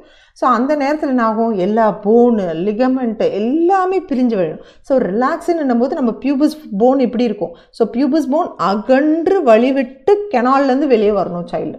ஸோ அதுக்கு வந்து it increases the flexibility of pubic symphysis. ஏன்னா போன் இப்படி இருக்கும், 2 போன் இப்படி தான் இருக்குது நம்மளுக்கு பியூபஸ் போன். ஸோ அந்த பியூபஸ் போன் 2 பிரிஞ்சு வெளியே அப்படி வரணும். So it helps to dilate the uterine cervix during labour. நான் ஏற்கனவே ஸ்ட்ரக்சர் காமிச்சிருக்கேன். ஸோ யூட்ரஸ் சர்விக்ஸ் கொஞ்சம் நேரவாகி நம்மளுக்கு அப்புறம் வெஜைனா வரும். ஸோ அந்த சர்விக்ஸை டைலேட் ஆகி the head has to come first, அப்புறம் baby will be pushed out. So அது எல்லாமே நம்மளுக்கு வந்து ரிலாக்ஸின்னு தான் பண்ணும்.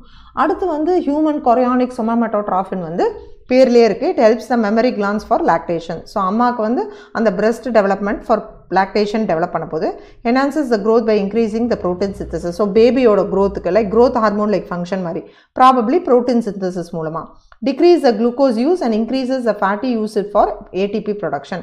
ஸோ இங்கே என்ன பண்ணும், ப்ரோட்டீன் எல்லாத்தையுமே க்ரோத்துக்கு ரிப்பேருக்கு அதுக்கெல்லாம் வச்சுட்டு ஃபேட்டி ஆசிட்ஸை நல்ல ஏடிபி ப்ரொடக்ஷனுக்கு யூஸ் பண்ணிக்க வைக்கும்.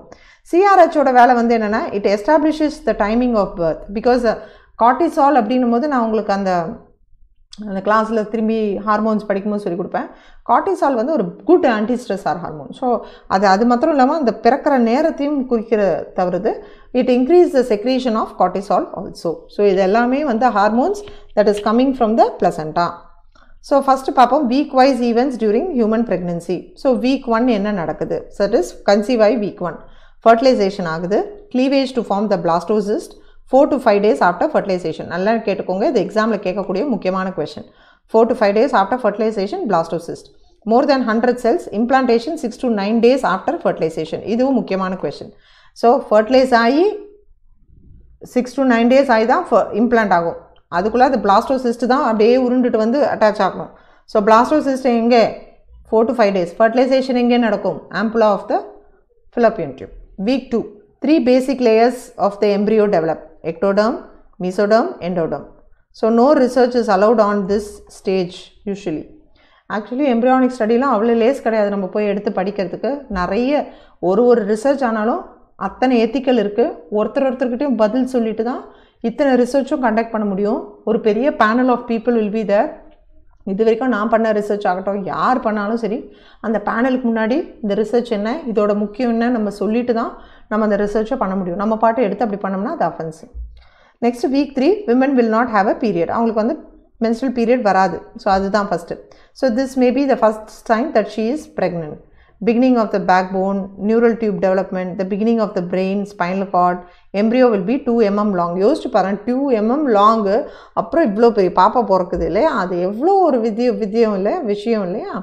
ஸோ ஃபஸ்ட்டு வந்து பேக் போன் அது டெவலப் ஆகும். அந்த நியூரல் டியூப் அப்படியே இப்படி இருக்கும், அந்த நியூரல் டியூப் இப்படி இருக்கும் அப்படி இருக்கும். ஸோ ஃபஸ்ட்டு அந்த நியூரல் டியூப் அப்படியே டெவலப் ஆகும், அப்புறம் அது அப்படியே பிரெயின், அந்த ஸ்பைனல் கார்டு அப்படியே ஃபார்ம் ஆகும். ஸோ இந்த நியூரல் டியூப் டெவலப்மெண்ட்டுக்கு தான் நாங்கள் வந்து யூஸ்வலாக விமனுக்கு வந்து அந்த ஃபாலிக் ஆசிட் சப்ளிமெண்டேஷன் கொடுத்துருவோம். ஏன்னா நிறைய குழந்தைங்க, நிறைய மதர் வந்து இப்போ அவங்க வந்து கல்யாணம் ஆகிட்டு ப்ரெக்னென்சி பிளான் பண்ணுறாங்கன்னு சொன்னாலே we will start with folic acid supplementation. ஏன்னா ஃபாலிக் ஆசிட் வந்து இந்த நியூரல் டியூபுக்கு ரொம்ப தேவை அந்த டெவலப்மெண்ட்டுக்கு. அந்த ஃபாலிக் ஆசிட் இல்லைன்னா நியூரல் டியூப் டிஃபெக்ட்ஸ் வரும். சில குழந்தைங்க வந்து பார்த்திங்கன்னா இந்த ஸ்கல் வால்ட் மூடி இருக்காது, பிரெயின் வெளியே வந்துருக்கும், ஸ்பைனல் கார்டு வெளியே இருக்கும், இப்படி இருக்குன்னு ஸ்பைனல் கார்டுனா இப்படி புஷ் ஆகி இப்படி வெளியே வந்திருக்கும். ஸோ அந்த மாதிரி வெளியே வந்துடும். ஸோ அந்த மாதிரி நியூரல் டியூப் டிஃபெக்ட்ஸ்லாம் அவாய்ட் பண்ணுறதுக்கு we start. Okay.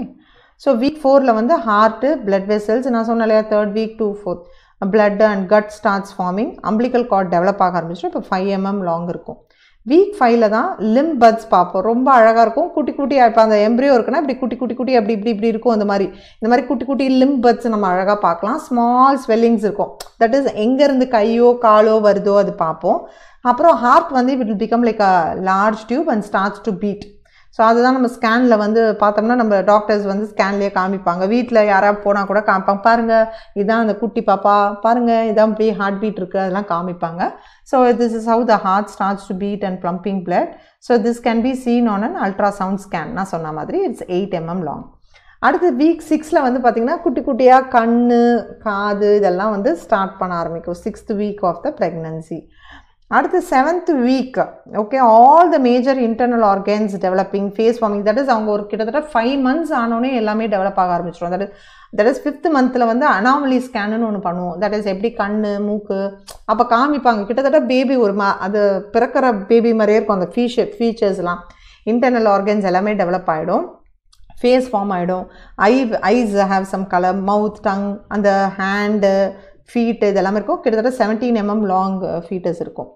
12th week போது ஃபீட்டஸ் வந்து ஃபுல்லி ஃபார்ம்டு. நல்லா தட் இஸ் அந்த 12 வாரம் போது அது ஒரு முழு குழந்தை தான்.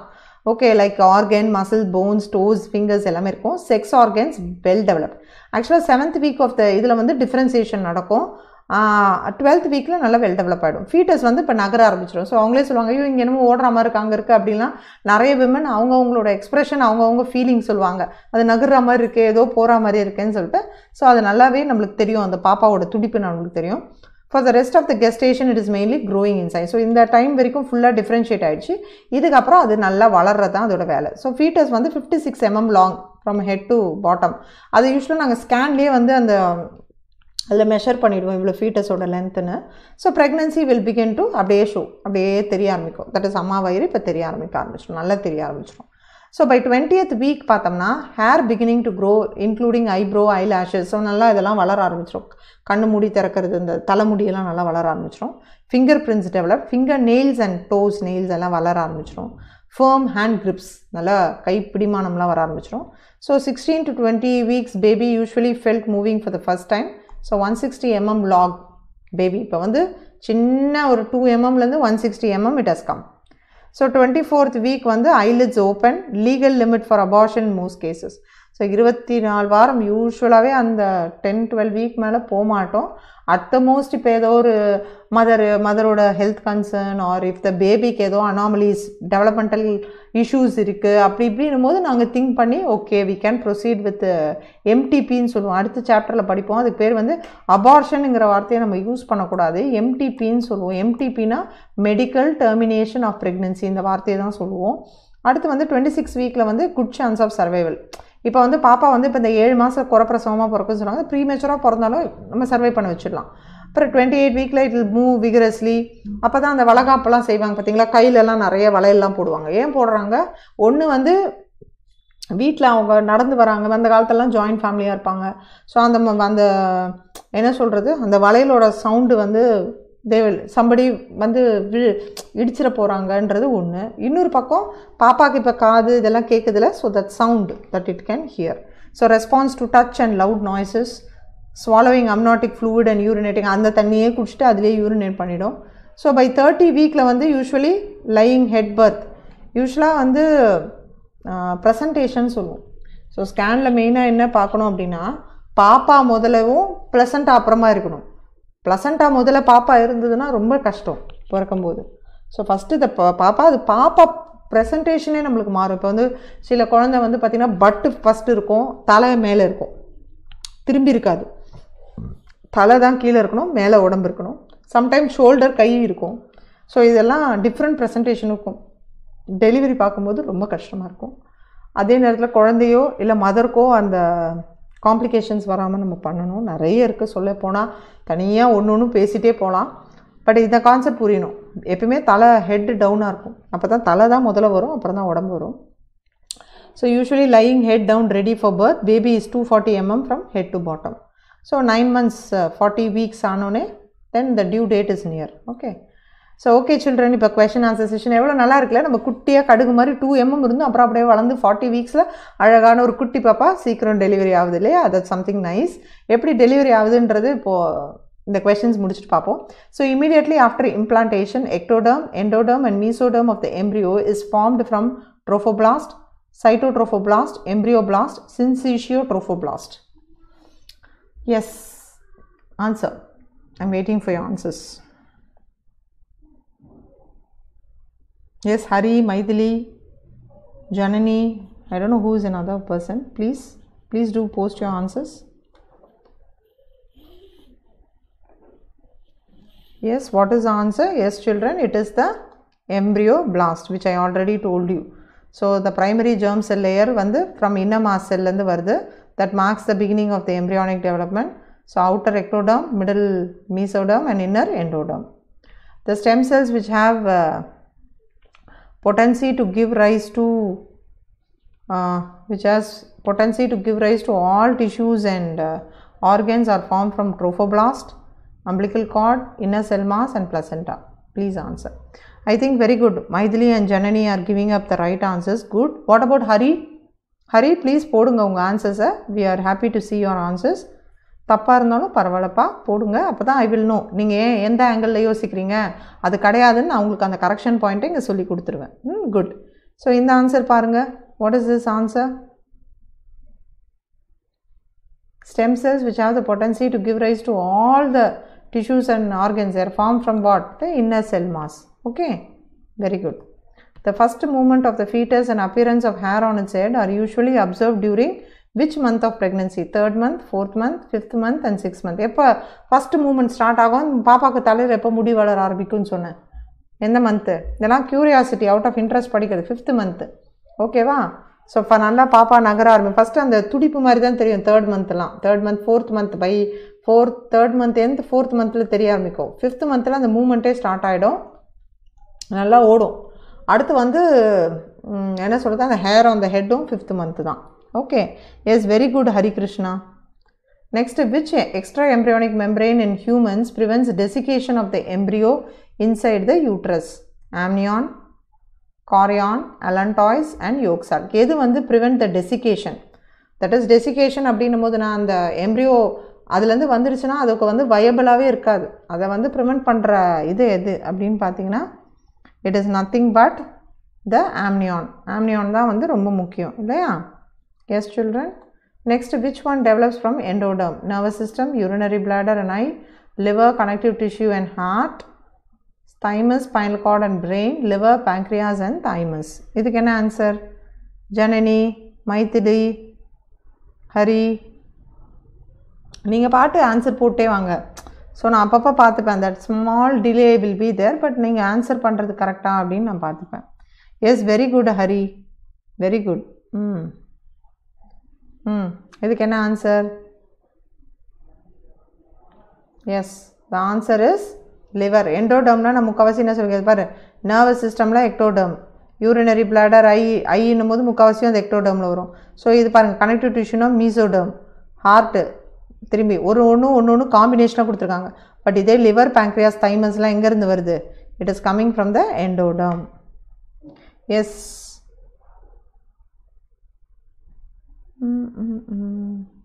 எண்டோடர்ம். ஸோ இதில் வந்து பார்த்தீங்கன்னா லிவர், கனெக்டிவ் டிஷ்யூ வந்து ஃப்ரம் மீசோடர்ம், கனெக்டிவ் டிஷ்யூ வந்து from mesoderm, might be liver, might be heart but not the connective tissue. So அதனால் மூணுமே வர்றதை தான் நம்ம சூஸ் பண்ணோம். புரியுதுங்களா ஹரி? எஸ், வெரி குட்டா. Janani, Maithili, Hari, very good. இப்போ நெக்ஸ்ட்டு போகிற டாபிக் ஹரி, புரியுதுங்களா? அந்த மாதிரி சூஸ் பண்ணோம். Okay, good. Maithili, Janani, S, very good. So இப்போ நெக்ஸ்ட்டு பார்ச்சுரேஷன் அண்ட் லாக்டேஷன் பார்ப்போம். பார்ச்சுரேஷன் என்ன சொல்லி கொடுத்துருக்கேன்? Child birth. Okay, what about lactation and the feeding the young one? So vigorous contraction of the uterus at the end of the pregnancy causes expulsion or delivery of the fetus. This process of delivery of fetus or childbirth is called parturition.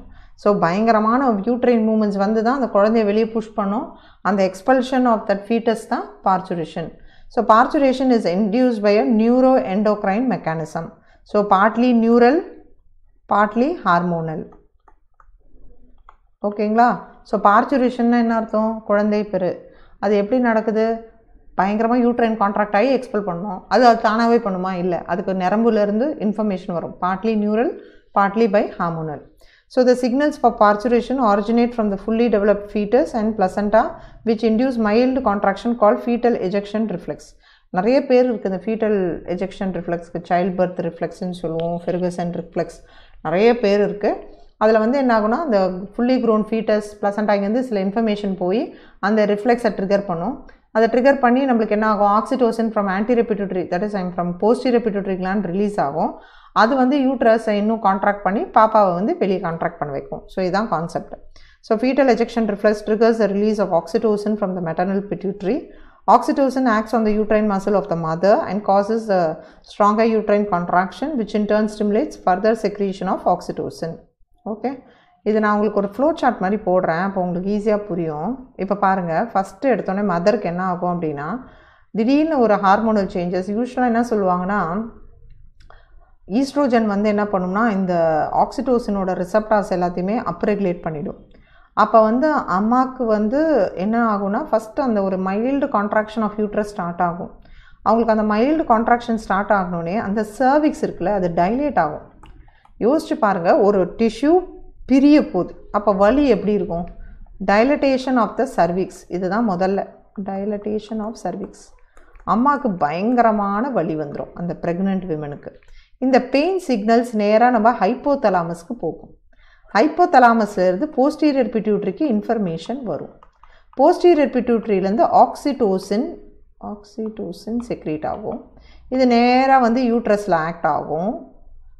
Okay, திரும்பி cervix, திரும்பி என்ன uterus contract ஆகும், திரும்பி cervix dilate ஆகும். இப்படியே இது vicious சைக்கிளாக போயிட்டே இருக்கும். லைக் அ பாசிட்டிவ் ஃபீட்பேக் போயிட்டே இருக்கும் until the baby is delivered. இதுதான். ஸோ இங்கேருந்து பார்ட்லி இது நியூரல், இங்கே வந்து இது எல்லாமே ஹார்மோனல். ஸோ அதனால தான் நியூரோ எண்டோக்ரைன் ரிஃப்ளெக்ஸ் சொல்கிறோம். Okay, so vigorous contraction of the uterus at the end of the pregnancy causes expulsion or delivery of the fetus. This process of delivery of fetus is called parturition. Okay, so the stimulatory reflex between the uterine contraction and oxytocin secretion continues, resulting in stronger and stronger contraction. So this will ultimately lead to the baby out of the uterus through the birth canal. So vagina valiya வந்து delivery ஆகிடும். இதுதான் concept. இங்கே பாருங்கள், stages of child birth. First இதான் நான் சொன்னேன் இல்லையா, இந்த சர்விக்ஸ் வந்து அப்படியே டைலேட் ஆகும், பயங்கரமான பெயின். இந்த இன்ஃபர்மேஷன் தான் போய் ஆக்சிடோசின் வருது. ஸோ இன்னும் என்ன ஆகும், பாப்பா வந்து இப்போ யூட்ரஸ் கான்ட்ராக்ட் ஆனால் பாப்பா என்ன ஆகும், நகர ஆரம்பிக்கும். திரும்பி யூட்ரஸ், திரும்பி சர்விக்ஸ் ஆகும், டைலேட் ஆகும். இப்படியே போயிட்டே இருக்கும் until the baby is moved. So இங்கே பாருங்கள், the cervix has to relax, that is dilate, and அது தின் அவுட் ஆகணும். இதுக்கு தான் அந்த ரிலாக்ஸன் அந்த ஹார்மோன் தேவை. அப்புறம் யூட்ரைன் கான்ட்ராக்ட் ஆகி என்ன பண்ணுது பாருங்கள், எப்படி பாப்பா அப்படியே நெளிஞ்சு வெளியே வருது இல்லையா. So uterine contractions increase in strength and the infant is delivered. So now இப்போ வந்து பாப்பா பிறந்ததுக்கப்புறம் உள்ளே அந்த பிளசண்டா இருக்கு இல்லையா, அது வெளியே வந்து விழும். பாப்பா பிறந்ததுக்கப்புறம் இந்த அம்பிளிக்கல் கார்ட் கட் பண்ணிவிடுவோம், அதுக்கப்புறமா இந்த பிளசண்டாவை வெளியே எடுத்துருவோம். So ரிலாக்ஸின் a hormone produced first by the corpus luteum of the ovary and later by placenta will help the uterine cervix during the labor. So relaxin and oxytocin is another hormone from posterior pituitary. இது ரெண்டும் தான் child பர்த்துக்கு ரொம்ப முக்கியம். இப்போ suppose மதருக்கு வந்து அந்த பெயினே induce ஆகணும்னா நாங்கள் ட்ரிப்பு போட்டுருவோம், ஆக்சிடோசினை ட்ரிப் போட்டு அது இன்னும் ஃபாஸ்டராக கன்ட்ராக்ஷன் இது பண்ணி குழந்தை வந்து பிறக்க வைக்கும். So to induce child expulsion the doctors inject oxytocin hormone. Next lactation. Lactation அப்படின்னும் போது என்னென்னா production and release of milk. Children இதில் ஒரு சின்ன கான்செப்ட் நான் எல்லாருக்கும் என் ஸ்டூடெண்ட்ஸ்க்கு தெளிவாக புரிஞ்சுக்கோங்க, நான் ஃபிசியாலஜி எடுக்கும்போது சொல்லி கொடுத்துருவேன். ஒன்று என்னென்னா, ஈஸ்ட்ரோஜன் இருக்குது, ப்ரொஜெஸ்டிரான் இருக்குது, அடுத்து ப்ரொலாக்டின், ஓகே, அடுத்து வந்து ஆக்சிடோசின். இந்த 4 ஹார்மோன்ஸை நல்லா ஞாபகம் வச்சுக்கோங்கம்மா, இதாம்மா லாக்டேஷனுக்கு. இந்த ஈஸ்ட்ரஜன் ப்ரொஜெஸ்டிரான் வந்து இந்த பிரெஸ்ட் டெவலப்மெண்ட்டுக்கு தேவை, ஓகேவா. அடுத்து இந்த ப்ரொலாக்டின் வந்து மில்க் ஃபார்மேஷனுக்கு தேவை. மில்க்கு எக்ஸ்பெல் பண்ணுறதுக்கு, மில்க் எஜெக்ட் பண்ணுறதுக்கு ஆக்சிடோசின் தேவை. இதை ஞாபகம் வச்சுக்கிட்டிங்கன்னா லாக்டேஷன் சாப்டரே ஓவர்னு சொல்லுவேன். So the production and release of milk after birth by women is called lactation. And the first milk which comes out from the mother's mammary gland just after the childbirth is called colostrum. Even அந்த சீம்பால்னு மாடு சொல்லுவாங்க, கேள்விப்பட்டிருப்பீங்களா? So அந்த மாதிரி தான் அந்த first ஒரு மாதிரி எல்லோயிஷாக இருக்கும். அது அவ்வளோ இம்பார்ட்டன்ட். நாங்கள் வந்து பிறந்து பிரஸ்ட் ஃபீடிங் வந்து இப்போ வந்து if it is going to be a normal delivery na usually ஒரு half an hour to 1 hour mother okay அப்படின்னா we will start we will feed பண்ண சொல்லிடுவோம். இப்போ இதே C section அந்த சிசேரியன் அப்படின்னாங்கன்னா like 1 or 2 hours கழிச்சு ஃபீட் பண்ண start பண்ணிடுவாங்க. So colostrum is rich in protein and energy along with antibodies IgA that provide the passive immunity for the newborn. Millions of டிசீஸ்லேருந்து அந்த குழந்தைய காப்பாற்ற போகிறது மதரோட மில்க்கு தான். So breast feeding வந்து one of the important. நிறைய பேர் சொல்லுவாங்க வேலைக்கு போகிறேன் அதை பண்ண போகிறேன், நீ என்னென்ன பண்ணுமா. பிரெஸ்ட் ஃபீடிங் வந்து ஒரு குழந்தைக்கு வந்து ஒரு முக்கியமான விஷயம். அதை கூட ஒரு மதராக பண்ணலைன்னா அப்புறம் nothing is there in the world. சில காம்ப்ளிகேஷன்ஸ், சில ஹெல்த் இஷ்யூஸ்னும் போது கதைகள் வேறு. But when a mother is perfect she has to feet the baby. So as in most of the other mammals, in human also the mammary glands are functional. இது ஏற்கனவே தெரியும். So these glands are pectoral. Pectoral என்னும்போது மார்பக பகுதியில் இருக்கிறது தான் pectoralனு சொல்லுவோம். And that is on the chest and composed of mixture of fatty and glandular tissue with the fibrous tissue we have. So இந்த glandular tissueல வந்து பார்த்தீங்கன்னா இந்த மாதிரி நிறைய lobes இருக்கும். Okay, what we call it as the mammary lobes. And each will divide into small called lobules. Lobe வந்து lobules ஆ divide ஆகும். இப்போ அந்த லொபியூல்ஸ் எல்லாமே வந்து அதுலேருந்து வர மில்க் வந்து அந்த செக்ரேஷன் எல்லாமே அந்த மெமரி டக்டுக்குள்ளே போகும். அந்த மெமரி டக்ட்லேருந்து லாக்டிஃபரஸ் டக்ட், அப்புறம் அங்கேருந்து இந்த நிப்பிள், அதாவது ஏரியாவில் is the darken portion. So these lobules contain alveoli whose cells secrete the milk. So எங்கேருந்து பால் வருது? அந்த ஆல்வியோலை இந்த லோப்ஸ் of the breast gland. So the milk is stored in the லியூமன் of the alveoli which opens into memory tubules. The tubules of each lobe will join to form the memory duct. Okay, the memory ducts of different lobes join to form a broader structure called the ampulla, the memory ampulla. Then these ampullae are finally connected to the lactiferous duct to which the baby sucks the milk. Okay, that is what is the picture. So eppadi pathway? Alveoli, the memory tubules, memory ducts, memory ampullae, lactiferous duct. So இந்த லோப்ல இருக்கக்கூடிய cells தான் alveoli. அதிலிருந்து தான் பால் வரும். அந்த பால் எல்லாமே சேர்ந்து சின்ன சின்ன tube, tubules, memory ducts, ampulla, lactiferous duct. So the milk synthesis is stimulated by the pituitary hormone, anterior pituitary hormone prolactin. The release of milk is stimulated by a high level of oxytocin when the baby begins to nourish. So milk ejection ku vandu oxytocin, milk production ku vandu prolactin. So what is milk? It contains inhibitory peptides which accumulate and inhibit the milk production if the breasts are not fully emptied. So பால் வந்து பார்த்தீங்கன்னா அந்த பாப்பா குடிச்சு flow ஆகிட்டே இருக்கணும். Once அந்த milk உள்ளே கட்ட ஆரம்பிச்சிச்சுன்னா பால் கட்டிடும். ஸோ அதுவே ஒரு நெகட்டிவ் ஃபீட்பேக்கில் பால் திரும்பி ப்ரொடியூஸ் ஆகாது. ஸோ நல்ல ஃபீடு பாப்பா எடுக்க மில்க் பாட்டு சர்ப்ளஸாக செக்ரீஷன்ஸ் இருக்கும். Okay, shall we go to the question session. So fetal ejection reflex in human female is induced by differentiation of mammary gland, pressure exerted by amniotic fluid, fully developed fetus and placenta, release of oxytocin from pituitary. Yes, please answer this question. Fetal ejection reflex, which is also called as childbirth reflex. It is also called as parturition reflex. நிறைய பேர் இருக்கு. Okay, இது எதால வருது? What is the answer?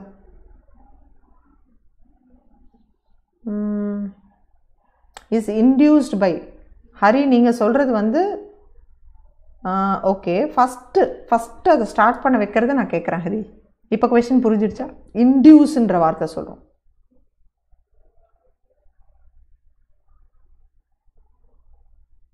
எதுவாக இருக்கும்? ஹரி யோசிச்சு பாருங்க. இப்போ புரியுதுங்களா நான் என்ன சொல்ல வரேன்னு? ஃபஸ்ட்டு இன்டியூஸ் பண்ணுறது எது? Fully developed foetus and பிளசண்டா. அது வரைக்கும் நம்மளுக்கு வந்து ஆக்சிடோசின் வராது. இது இங்கேருந்து சிக்னல் கொடுக்கும் பொழுது தான் அங்கேருந்து என்ன ஆகும்? ஆக்சிடோசின் வர ஆரம்பிக்கும். அப்புறம் ஆக்சிடோசின் ஃபுல் ஃப்ளெஜ் எடுத்துக்கும். புரியுதுங்களா ஹரி? இப்போ புரியுதுங்களா நான் என்ன சொல்ல வரேன் அப்படிங்கிறது? Okay. Signals from fully developed fetus and placenta ultimately leads to parturition, which requires the release of estrogen from placenta, oxytocin from maternal pituitary, oxytocin from fetal pituitary, relaxin from Leydig cells. இது என்ன answer? என்ன தேவை நம்மளுக்கு parturition போது எது தேவை oxytocin from maternal pituitary. Yes, 3 is the answer, Hari. நீங்கள் முன்னாடி காமிச்ச questionக்கு 3 is the answer. Yes, very good. Super. Hari, இப்போ நீங்கள் பார்க்குற இந்த question, next questionக்கு நீங்கள் ஏற்கனவே ஆன்சர் முன்னாடி இதில் கொடுத்தீங்களா, இப்போ அதான் ஆன்சர். இப்போ புரியுதுங்களா உங்களுக்கு அந்த question? Okay. S Maithili. Janani எங்கே போயிட்ட? Janani please answer. Maithili good. Hari also good. இப்போ புரியுதுங்களா உங்களுக்கு அந்த concept? S. Next, which of the following can be termed as milk ejecting hormone? Prolactin, estrogen, progesterone, oxytocin. Yes, children, please post the answer. Maithili, Hari, Janani. Yes, good. So the answer is what? Oxytocin. I ஏற்கனவே சொல்லியிருக்கேன். Good, good, good.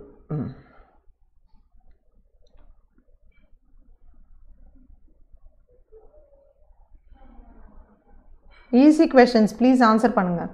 In a human, adult female's oxytocin causes strong uterine contractions during parturition, is secreted by anterior pituitary, stimulates the growth of mammary glands, stimulates pituitary to secrete vasopressin. ஏன் மைதிலி 1 போய் choose பண்ணீங்க? என்ன கேட்குறோம் question கொஞ்சம் யோசிச்சு பாருங்க. எப்படி milk ejecting நான் சொல்லி கொடுத்தேன். மில்க் ஃபார்மேஷனுக்கு தான் மைதிலி என்ன வேணும் நம்மளுக்கு? ஜனனி அண்ட் மைதிலி ப்ரொலாக்டின் வேணும். மில்க் எஜெக்ட் பண்ண எது வேணும்? ஆக்சிடோசின் சொல்லி கொடுத்தேன்னா இப்போ புரியுதா? S, very good. Good Hari, very good. Now in adults, in human adult females ஆக்சிடோசினுக்கு என்ன தேவை? எப்படி என்ன பண்ணும்? S, very good. It causes a strong uterine contraction of the what? The uterus during the childbirth. Okay. Maithili Janani, இப்போ அந்த கொஷினோட concept உங்களுக்கு புரிஞ்சிடுச்சு இல்லையா நான் என்ன சொல்ல வரேன்னு? ஓகேவா? சரி, இப்போ இந்த question பார்த்துட்டோமா? Okay. So some common disorders. So மென்னில் வந்து பார்த்திங்கன்னா we have what is called testicular cancer.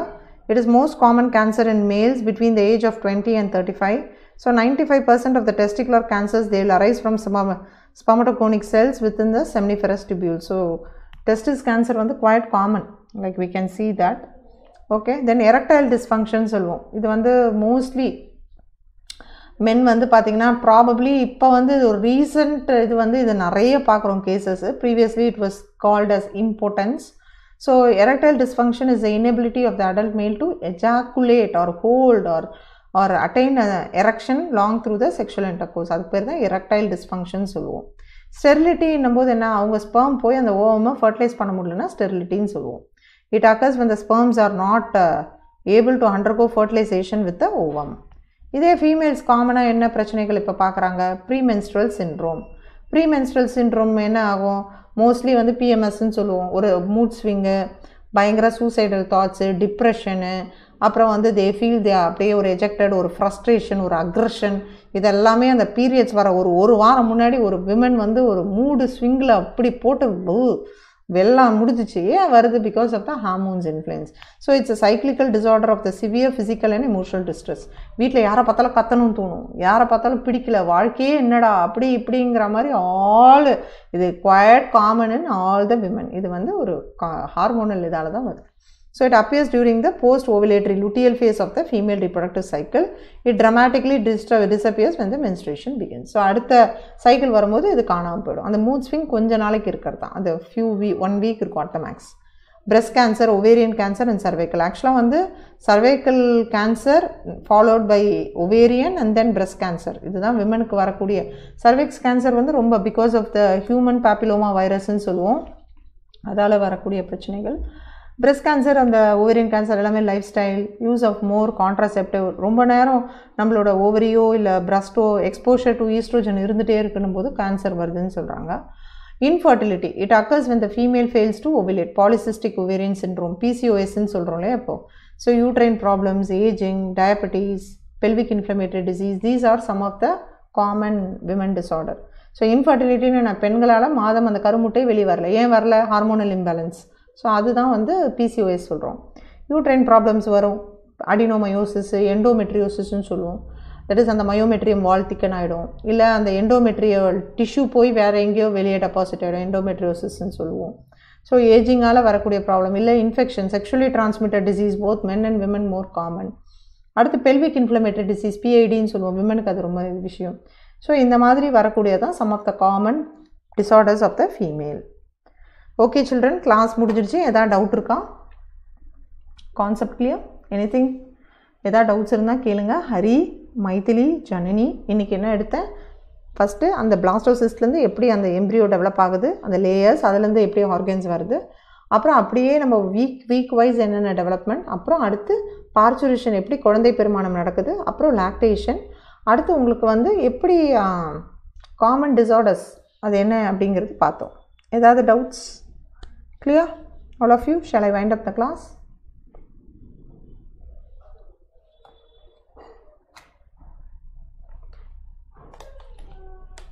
Yes, yes, very good.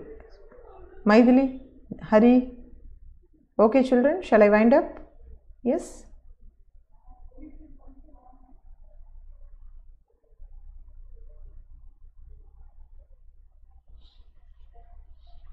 Clear, fine.